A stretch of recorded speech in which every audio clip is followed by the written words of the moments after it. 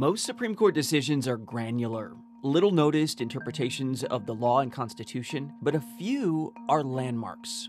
Roe v. Wade was a landmark.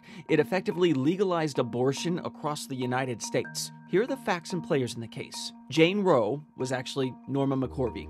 She was a Texan in her early 20s who wanted to terminate an unwanted pregnancy in 1969. Abortion was legal in Texas at the time, but only for the purpose of saving a woman's life.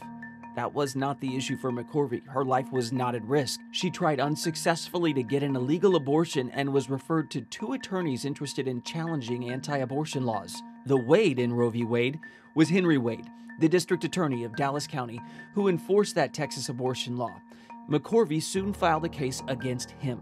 The Supreme Court agreed in 1971 to hear the case, and on January 22, 1973, struck down the Texas law in a 7-2 decision.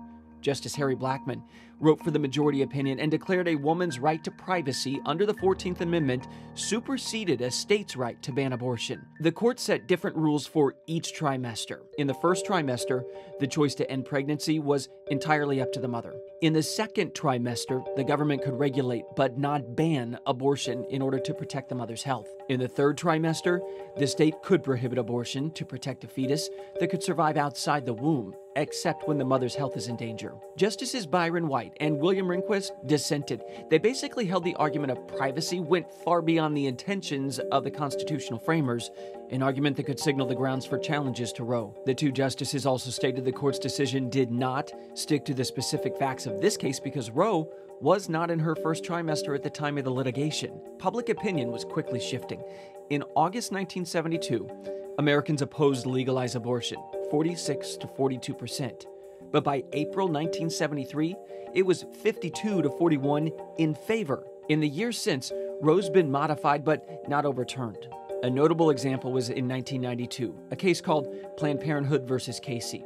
For all intents and purposes, this is the new standard by which abortion cases are judged. The focus this time wasn't privacy, it was roadblocks, which had been intentionally set up to make it harder to get an abortion. In a 5-4 ruling, the court said restrictions are unconstitutional if they place an undue burden on a woman. Support for Roe v. Wade remains strong. A Kaiser Family Foundation poll in June 2018 found that 67% of Americans do not want the Supreme Court to overturn the ruling, while 29% do. The question now, of course, is what the Supreme Court will do with a solid conservative majority.